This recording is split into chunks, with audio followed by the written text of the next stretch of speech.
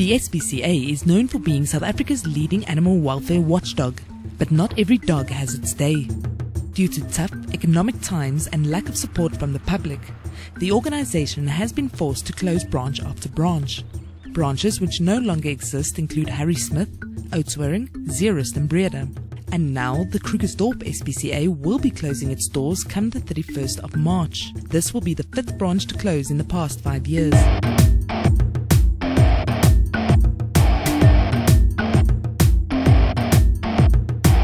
Basically, it comes down to finances. In 2009, when we took them over, we've basically been providing funding to run that facility since then.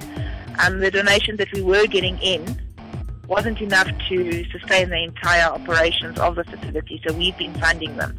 So unfortunately, we've had to cut back costs.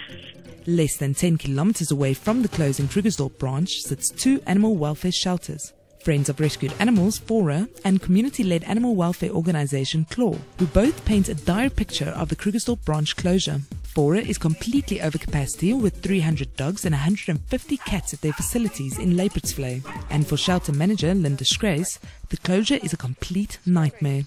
It has a huge impact on us, okay, and it's absolutely a nightmare.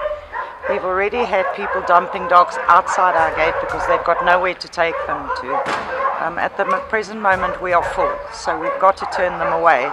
So in the early hours of the morning they will dump them outside the yard, and then we've got no choice but to take them in. FORA regularly get phone calls from the public reporting on abused and stray animals. People expect FORA to respond, but their hands are tied, as they do not have the same jurisdiction as the SPCA. We're helpless. There is nothing that we can do about it, because we cannot walk into a yard and confiscate an animal if somebody's abusing it or neglecting it. We're not allowed to. We don't have the power to. So, you almost feel like you're turning a blind eye. CLAW, who mostly works in impoverished settlements, is currently housed on the same premises as FORA. The organisation was driven out from their original property in Durban Deep due to the increased violence in the area stemming mostly from illegal mining. A skeleton crew, however, remains in Durban Deep as the organisation refuses to abandon the community. CLAW's vet nurse Jennifer Gurner says closing the SPCA branches has a huge impact on the community. With SPCAs, some of the branches closing down, which means that, if people have unwanted or stray dogs, they're going to have to travel farther to find a shelter that will take them in. And the pressure, the unbelievable pressure on existing shelters and SPCAs to take in that overflow of animals, it's going to basically result in a lot more unwanted dogs being euthanized, unfortunately. But the Johannesburg SPCA has committed itself to continue servicing the Krugersdorp area after the closure. So we're running Krugersdorp area from Joburg, and we need to streamline our operations. So it's, we've got the full facilities here in Joburg, so it'll be easier as well just to travel to Krugersdorp to do whatever we need to do that side.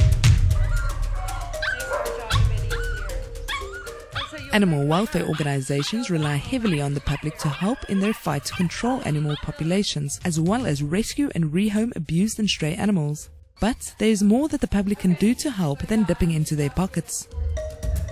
Jaco Pieterse, a senior investigator from the National Council of SPCAs, explains how the public can get more involved with helping to prevent the cruelty to animals. We can only urge the public to support their local SPCAs by means of donating, going in to volunteer, assist where possible, asking how they can get involved to help.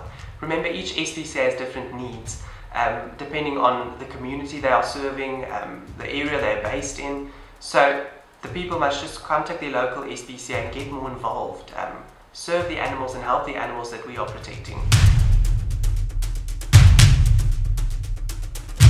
For SABC Digital News in Krugersdorp, I'm Nina Oosthuizen.